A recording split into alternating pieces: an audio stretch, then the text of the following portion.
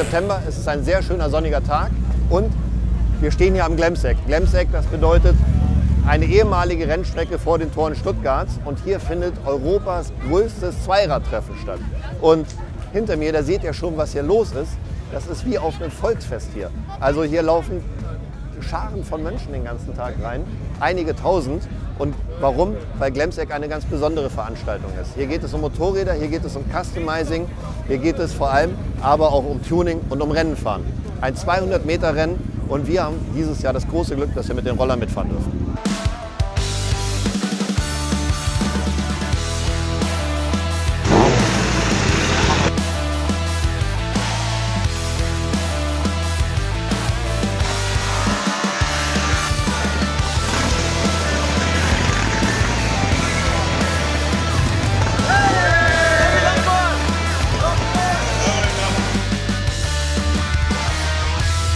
Jetzt habe ich zwei besonders interessante Interviewpartner hier am Glemseck, nämlich Chris und Phil. Das sind die beiden Organisatoren vom Rocket Race Club. Das ist gerade für uns sehr wichtig, weil der Rocket Race Club ist nicht nur eine ziemlich geile Vereinigung von Schraubern, die sehr interessante Drag-Mopeds bauen. Wir sind auch auf deren Einladung hier. Also wir als Rollerfahrer können hier am Glemseck teilnehmen, weil die Jungs uns eingeladen haben, mal mitzuspielen und das freut uns natürlich besonders. Und deswegen möchte ich natürlich die beiden fragen, was sie dazu bewogen hat, diese ganze Veranstaltung hier zu machen. Phil hat hier gestern Abend abgeschlossen und hat gesagt, deswegen soll ich mit Chris anfangen. Also, erste Frage an Chris, was ist der Rocket Race Club? Also der Rocket Race Club ist eine Gemeinschaft von Freunden mit einem gleichen Interesse. Und zwar Custom Bikes zu bauen, international. Und mit diesen Custom Bikes, auch wirklich schnell zu machen, mit Turboladern, mit Aufladung, mit Kompressor, mit allem und gegeneinander One-on-One eine Achtelmeile zu fahren. Aber es geht nicht nur ums Rennenfahren, es geht um alles. Es geht hier um die Freundschaft, um die Community, um das gemeinsame, diesen gemeinsamen gleichen Mindset. Okay. Und wie seid ihr zum Glemseck gekommen, Phil? Ja, wir hatten tatsächlich mal, oder ich hatte mal eine Einladung bekommen, weil ich immer schon Bikes baue, Custom Bikes baue. Ah, okay. Daraufhin haben sie mich eingeladen und dann habe ich gleichzeitig von der Mo, jetzt kommt's, die Veranstalter, das ist ja hier mit, die Zeitschrift, eine Einladung bekommen zum Sprint. Aha, okay. Und, diesen Sprint habe ich verloren. Verloren? Dann dachte ich, so geht's nicht weiter. Passiert dir nicht oft, oder? Nee. Okay. Seitdem nicht mehr so oft. Genau. Okay, aber über dein Motorrad, vor dem stehen wir hier gerade, darüber müssen wir gleich noch sprechen. Denn das Glemseck ist auch eine sehr besondere Veranstaltung, weil bei den Sprintrennen geht es nicht nur darum, wer der Schnellste ist, sondern, wenn ich das so ein bisschen richtig verstehe, geht es auch immer um Style, oder? Es geht immer um Style. Also vor allem bei uns im Rocket Race Club tritt kein Bike an, was Serie ist. Okay. Auf gar keinen Fall. Das muss nicht nur schnell sein, sondern es muss auch noch spektakulär sein. Also Design spielt hier eine ganz wichtige Rolle, dass die Bikes auch in einem schönen Dragster-Style sind. Sehr spektakulär ist die Karre hier von Phil, weil ich glaube, das ist auch eines der schnellsten Motorräder, was man hier treffen kann am Glemseck. Ist das richtig? Gestern war es so tatsächlich, ja. Also das schnellste Motorrad war hier am Glemseck, ja. Du hast auch, wenn ich das hier richtig interpretiere, war es auch recht erfolgreich, dein Start. Ja, genau. Also wir haben ja die Brand Bash, also wir haben zwei Klassen. Brand Bash, da fahren Factories gegeneinander, Harley-Davidson, Indien, BMW, Triumph, Royal Enfield ist mal mitgefahren, vielleicht fahren sie wieder mit. Ja. Okay, sehr schön. Und was genau ist da verbaut in deinem Motorrad? So ein paar einfache... Unser Reglement schreibt ja vor, Zweizylinder. Ja. Also es müssen Zweizylinder-Motorrad sein. Fokus legen wir, es muss laut sein und schnell. Okay. Das ist so mal so Hauptreglement. Ja. Dann gibt es ein paar Regeln mit verlängerter Schwinge. Was gibt es noch? Mit Aufladung, ohne Aufladung, ein bisschen Hubraum, Beschränkung. Okay. Dass das ein homogenes Starterfeld wird und jeder irgendwie die Chance hat, doch zu gewinnen. Okay. Und dein Motorrad, das hat nicht nur einen schnellen Motor, das hat ja auch noch so eine Trinkflasche verbaut. Was hat es damit auf sich? Genau, das ist Lachgaseinspritzung. Okay. Das ist tatsächlich ein Serienmotor vom BMW. Am Motor ist wenig gemacht, bis aufs Steuergerät. Aber on top kommt nochmal Lachgas plus Benzin und da kann man die Leistung noch mal richtig anheben von dem Gerät. Okay. Wie viel PS ohne und wie viel PS mit Lachgas? Weißt du das? Ohne haben die 130 PS und mit hat er 160 PS, aber das ist tatsächlich beschränkt, weil das Moped wiegt 220 Kilo. Ja. Und wenn wir da so ein Gewichtsleistungsreglement haben, das heißt, ich darf maximal 160 PS haben. Ja. Deswegen ist aber der Fokus bei der Abstimmung bei dem Motor aufs Drehmoment, weil das ist nicht reglementiert und da hat es 200 Newtonmeter. Ah, okay. Jungs, fürchterlich geile Veranstaltung. sehr geiler Rocket Race Club. Wir hatten schon die Gelegenheit, die meisten Fahrer kennenzulernen. Die sind alle sehr cool drauf, alles sehr gute Mechaniker, gute Fahrer. Viel Spaß gemacht. Vielen Dank für die Einladung. Ja, super, dass ihr dabei Hat Spaß seid. gemacht. Ja. Ich habe einen Pokal von Glemseck. Macht's gut.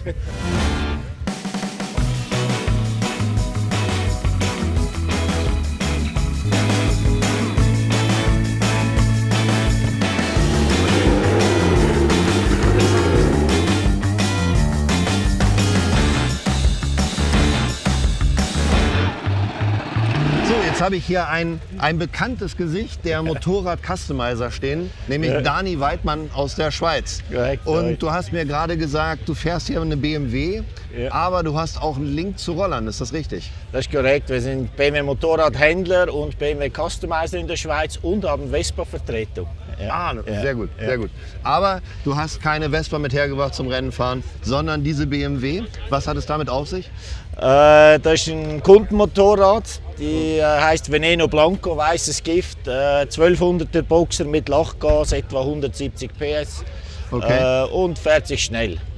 Ist ein sehr schönes Stück. Jetzt weiß man auch, warum ihr bekannt fürs Customizing seid. Übrigens fast oder ein sehr ähnliches Setup wie Phil hat, glaube ich, vom Motor her. Genau. Sehr gut. Wie ist es für dich gelaufen? Sag ich nicht. Also bist du zufrieden, sagen wir so. Ich bin zufrieden, habe Spaß gehabt. Ja. Wie kommst du zum Rocket Race Club? Wir fahren hier schon eigentlich seit bald 10 Jahren. Früher mal in International Sprints, dann in Sultans of Sprints und jetzt im Rocket Race Club. Okay. Mit diversen Motorrädern, die wir gebaut haben. Und was bringt euch von der Schweiz hier nach Deutschland? Okay, sehr weit ist es nicht, aber es ist ja immer interessant, dass hier auch internationale Gäste sind. Einerseits ist PR für uns als Customizer, wir stellen hier auch einen BMW-Stand aus und dann ist einfach wie für euch auch Spaß haben und die Atmosphäre. Hier ist scheißegal welche Marke, was für ein Moped, alle haben Freude an allem, das gefällt uns sehr gut. Ja, das kann ich nur bestätigen. Genauso ist die Atmosphäre hier und genauso hatten wir die letzten Tage auch Spaß. Dani, vielen Dank für deine Zeit. Danke und ich hoffe, dir. dass wir uns nächstes Jahr wiedersehen. Gerne auf einer Vespa. Sehr gut, danke.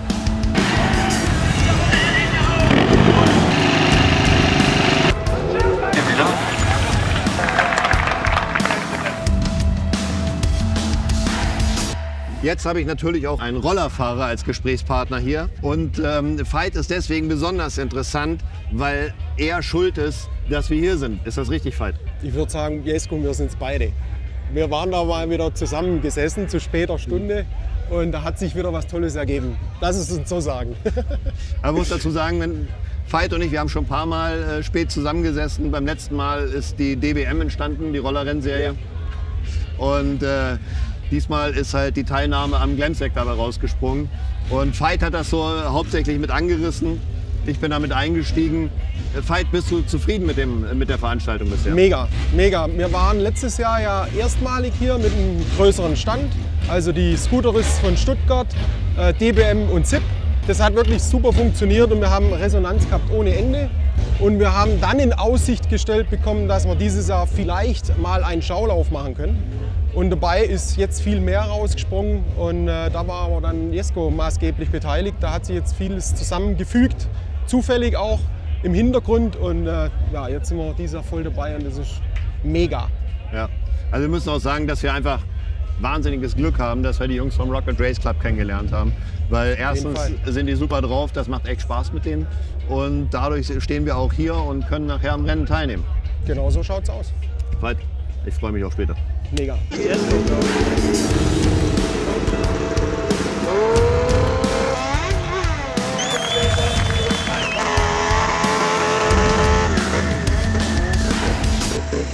Eine der wichtigsten Personen bei so einem Rennen ist natürlich der Moderator. Denn wir haben ja eine riesenhafte Tribüne mit zigtausend Zuschauern. Weißt du ungefähr wie viel? Ja, 3.000, 4.000 würde ich schon schätzen da oben. Und plus, die hören das auch hier in dem ganzen Dorf. Also das hören hier schon 5.000 bis 10.000 Leute an so einem Tag. Also sehr viel Zuschauer. Das heißt, wir brauchen einen guten Moderator und den stelle ich euch jetzt vor. Das ist Andreas. Ja, mein Name ist, eigentlich heiße ich tatsächlich Andreas Straschewski. Ich komme aus Hamburg, bin seit Jahren hier am Glemseck. Früher gab es mal einen anderen Trupp hier, die nannten sich die Sultans of Sprint. Da habe ich mich Andi Barber genannt und bin ja als Scheich mit Turban auf dem Kopf rumgerannt. Jetzt machen wir den Rocket Race Club. Euch haben wir in Spa in Belgien mit euren Rollern kennengelernt. Eigentlich trete ich hier als Batman auf, aber ich wurde aufgefordert und nicht nur von der Rennleitung, sondern das mache ich auch gerne für euch, dass wir versuchen, ein bisschen den Vintage-Look und so ein bisschen, und so werde ich dann heute mit meinem Mützchen eure Rennen heute Nachmittag hier moderieren. Sehr gut. Also ich persönlich fand Batman auch fürchterlich sexy. Ne? Aber der Look geht auch, der ist auch sehr schön. Wie kommt es, dass du das Glemseck moderierst?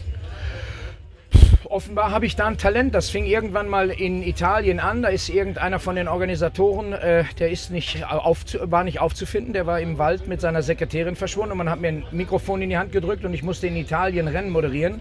Das habe ich halb Englisch, Deutsch, Französisch, Italienisch gemacht. Das ist bei den Italienern gut angekommen und seitdem hat man mir gesagt, wir möchten auch gerne, dass du das am Glemseck machst, und seitdem mache ich das und offenbar kommt das ganz gut an. Wie oft hast du schon Rollerrennen moderiert? Noch nicht ein einziges Mal. Ich wusste, dass es schnelle Roller gibt, aber nicht in der Dimension. Ich muss noch mir einige Namen und Geräte von euch einprägen. Aber ich habe ja eure Dani an der Seite, die mir gestern auch schon mit den Karten geholfen hat. Das ging sehr schnell, aber da komme ich so langsam rein und das wird heute habe ich auch nicht die Moderation vorher für die Rocket Race Club, also wird das heute Nachmittag vermutlich schon besser von der Hand gehen. Sehr gut. Andreas, wir sehen uns gleich an der Rennstrecke. Ich freu mich. Du moderierst uns. Alles Vielen klar. Dank. Ciao.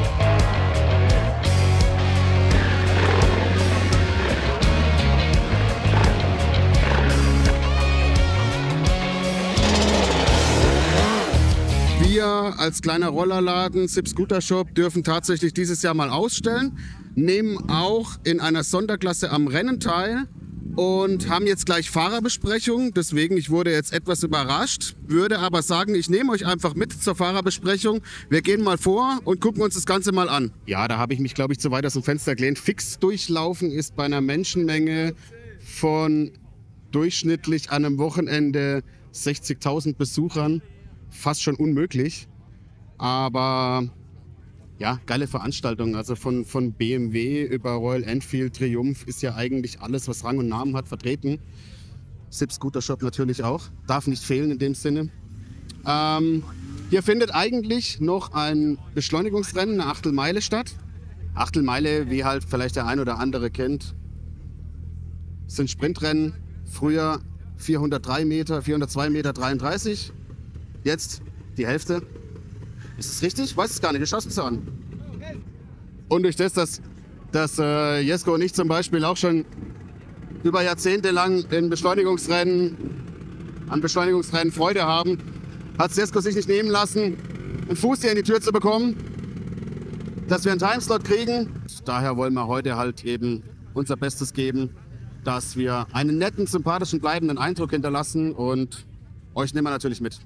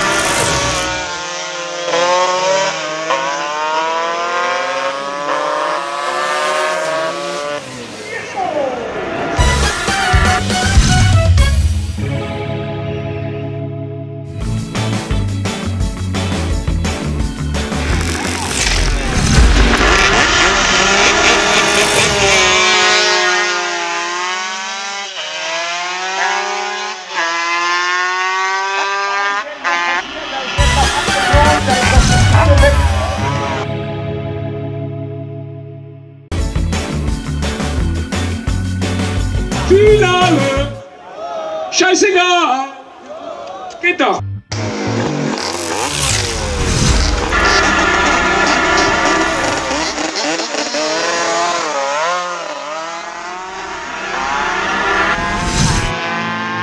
Der Jesco ist der Gewinner dieses Jahr mit seinen 82 PS. 1, 2, 3. Vielen Dank, Glemseck!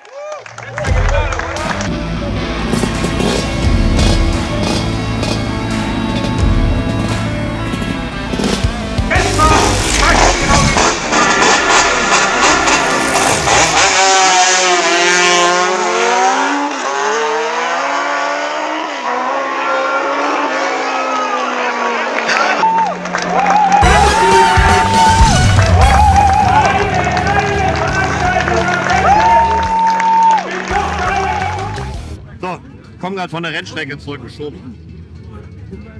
Es war einfach irre. Von der Kulisse, dem Publikum, so vielen Leuten und wie die auch gefeiert haben und wie auch die unter den Fahrern, also mit den Motorradfahrern, die Atmosphäre war so freundschaftlich, so geil. Unfassbaren Spaß gemacht. Und jetzt brauche ich einfach nur noch ein Bier.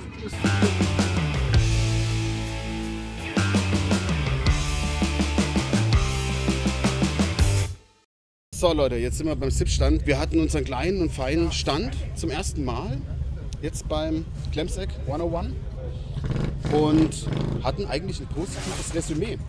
Die Leute haben sich gefreut drüber. Ich glaube, es hat auch damit was zu tun gehabt, dass wir eben bei dem Rennen auch teilgenommen haben und nicht einfach nur Partygäste in dem Sinne waren. Könnte gut sein, dass wir nächstes Jahr auch wieder hier sind. Wir würden uns auf jeden Fall freuen, wenn wir nächstes Jahr nochmal hier sein dürften und am besten am Rennen nochmal teilnehmen dürften. Andernfalls, ja. Nico, wie findest du eigentlich die Kutten da drüben? Findest du die cool? Können wir mal einen Schwenk machen? Unser auf jeden Nachbar? Fall. Also das ist auf jeden Fall etwas, was jetzt in unserer Szene unbedingt mal Anklang finden sollte. Vielleicht kaufe ich nachher noch eine, aber da würde ich ganz gerne alleine sein.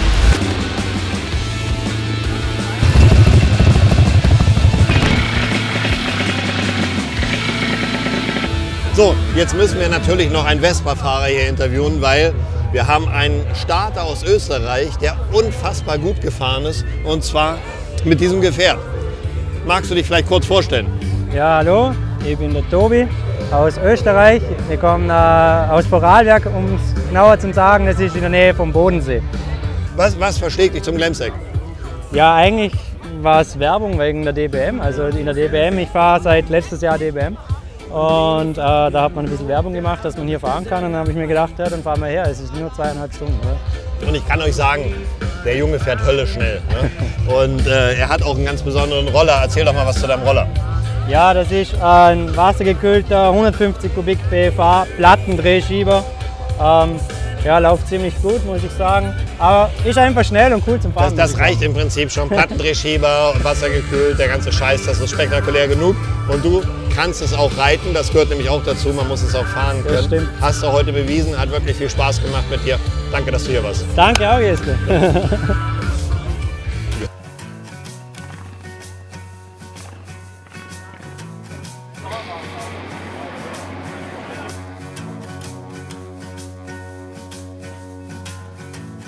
So Leute, jetzt kommt bekanntlicherweise für mich immer dieser schwierige Teil, dieses Anmoderieren, Abmoderieren. Ich hatte da glaube ich schon mal irgendwie so einen Rage-Anfall. Deswegen brauche ich jetzt mal wieder meinen Moderator und guten Kumpel Jesco. Jesco, es geht ums Abmoderieren. Ums Abmoderieren? Ja, dieses Anmoderieren, Abmoderieren. Du weißt ja, ich vorbei ist es hier jetzt. Es ist gar nicht. Doch, guck mal, die Leute gehen alle nach Hause, ja, einer nach dem anderen. Aber warst denn du irgendwie zufrieden mit guck mal, da gibt es ein Elektromotorrad?